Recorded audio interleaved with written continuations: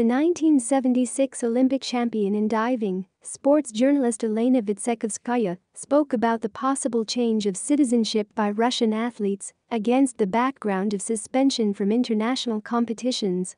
To change or not to change sports citizenship is a very ambiguous topic.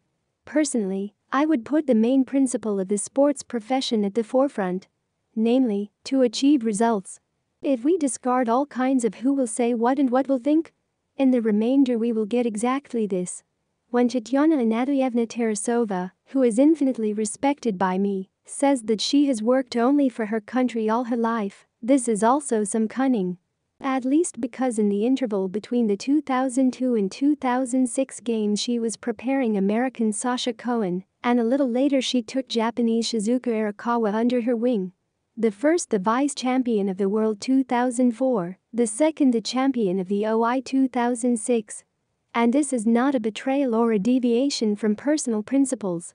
This is an absolutely normal situation for a professional coach to achieve maximum results with the person you work with, Vaitsekhovskaya wrote in her Telegram channel.